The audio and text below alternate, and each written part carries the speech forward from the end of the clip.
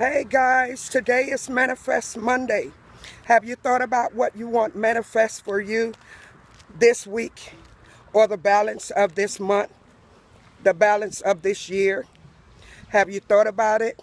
Have you given it some consideration of the steps you need to take to make those things become a reality in your life?